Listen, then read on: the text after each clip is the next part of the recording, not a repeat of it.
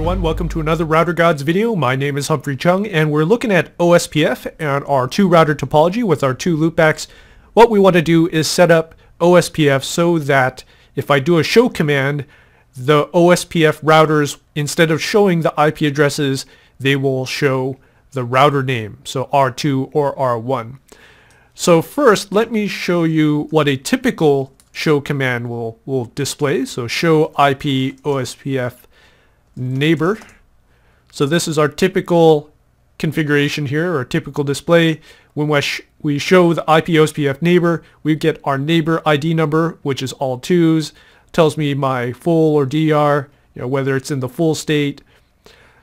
Other side is the designated router, dead time, all that good stuff. Okay, so instead of seeing 2.2.2.2, I want to see the word or the router name R2 in there.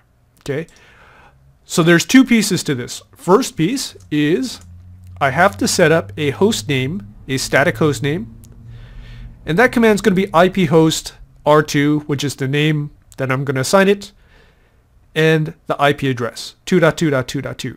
Okay, that was explained in a previous video that's going to be annotated in the upper right. Hopefully I remember how to do that. So that's piece number one.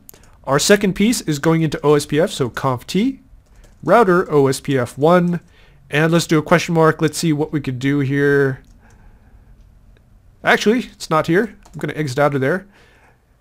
It's going to be in the global config IP. Let's see if we have OSPF stuff. Yes, we do. We have OSPF. So IP OSPF name lookup. Enter. And that's it. So we exit out. Show IP OSPF neighbor. Let's see if it works. R2. Look at that. That's pretty awesome. Okay, so let's see if we could do this on R2. Just for extra practice, we want to make a host name first for R1 pointed towards 1.1.1.1. So actually I already did this.